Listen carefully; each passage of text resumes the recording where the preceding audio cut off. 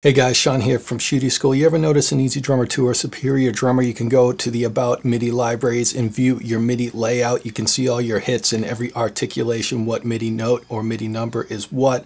That's missing in EZDrummer 3. They've yet to add it. They had an update this morning. It's still not there. Hopefully they're going to put that out because I like accessing that from within the program. In the meantime, I completed a project where I have provided some MIDI layout documents. I've got graphical versions and a printable version. Just look in the description, click on the link for high resolution files, or let me hop off screen real quick and I'll show these to you. And if you're on a mobile device and you want to tinker around with them, just feel free to screen cap real quick. But that may also leave you wondering where your MIDI layouts are for your individual EZXs. So what you might want to do is go into settings and look where your sound libraries are installed. And if you navigate to that on your computer and look in your individual EZX folders, you will see a layout map, a keys.pdf.